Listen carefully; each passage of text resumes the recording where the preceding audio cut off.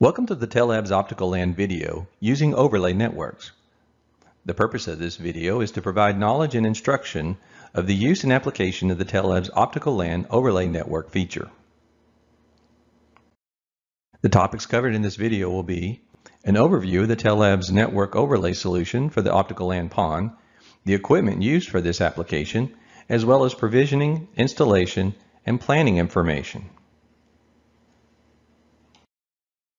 Passive optical networks use a fiber optic infrastructure to provide communication from OLT to ONT. In order to support seamless upgrades with little to no outage for customers, all PON technology is designed to enable coexistence of previous PON modes and future PON modes. This is achieved by using wavelengths that do not interfere so that they can coexist on a single PON optical distribution network. This means that a single fiber can simultaneously carry GPON and XGS-PON protocols. PON overlay networks have several advantages.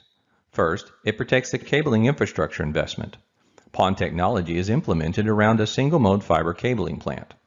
Single-mode fiber works well over long distances, up to 20 kilometers or more depending upon the installed laser.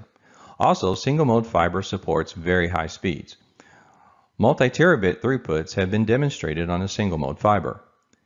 This ensures that once the cabling is installed, it can be reused in subsequent upgrades to go to higher speeds and additional features with no changes to the cabling infrastructure.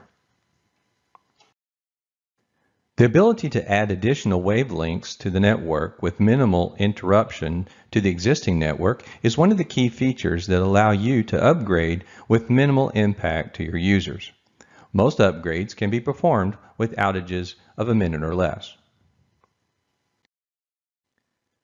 Since the architecture supports multiple wavelengths on a fiber, this allows you to upgrade users as needed without service interruptions. One by one, upgrade individual users by changing out their ONT to one that supports the new wavelengths and higher speeds. Only users that need additional speeds are moved to the new wavelength, higher speed ONTs. All the other users who have adequate bandwidth can continue to use the existing ONTs and infrastructure. Overlay networks allow two or more separate networks to coexist on the same fiber. Examples include separating data and payment systems in retail, separation of patient data, back office systems, and guest services in hospitals, and separation of power users from traditional network users. Network separation can also be used in multiple tenant situations where separation of network traffic is required.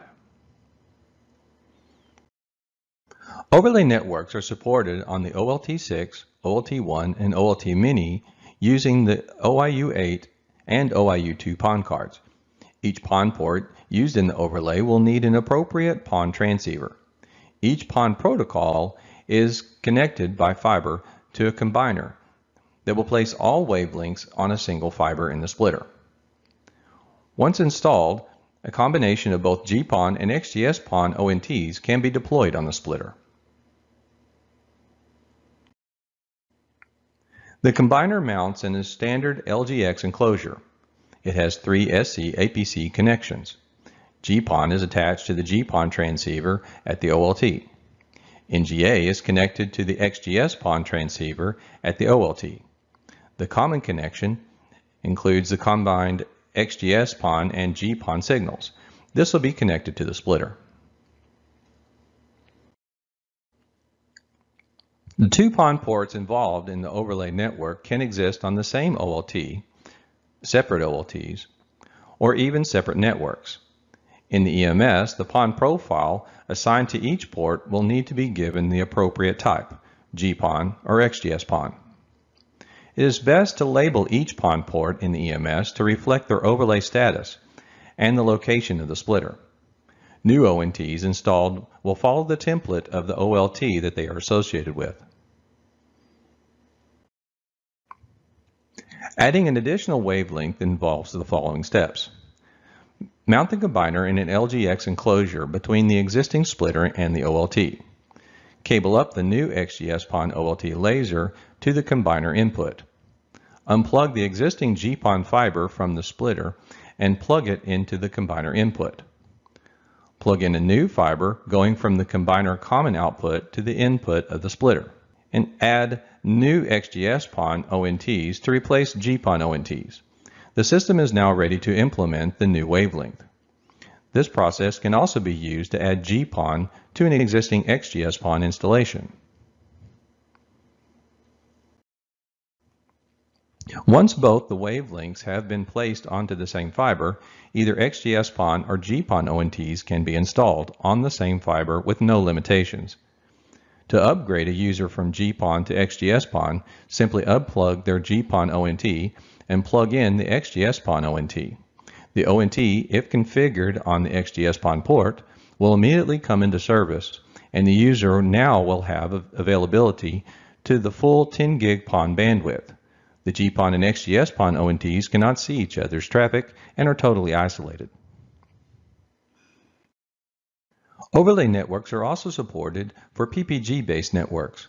PPG, or PON protection groups, utilize Type B PON protection to enable protection from OLT and uplink network failures. PPG can be combined with overlay networks, but requires some additional equipment to implement. Overlay networks with PPG require a combiner for both the primary and secondary OLTs. This allows the XGS-PON and GPON signals to be combined. The common output for each combiner is then connected to a 2-input splitter. This allows the GPON and XGS-PON signals to operate completely independent of each other from a protection status. XGS-PON might be active on the primary OLT and GPON can be active on the secondary OLT. Once this is cabled up, it can be treated as any other PON protection group, with the exception that you must be aware of both XGS-PON and GPON signals on the fiber and force both onto the same OLT prior to performing any maintenance or upgrades to prevent service from being affected. When utilizing overlay networks, ensure that insertion losses are accounted for within the combiner in the total network budget. The XGS-PON combiner introduces 1.2 dB of insertion loss into the optical budget for each ONT. This concludes this video. In it, we have discussed an overview of the Telebs network overlay solution for the optical LAN PON, the equipment used for this application, as well as provisioning, installation, and planning information.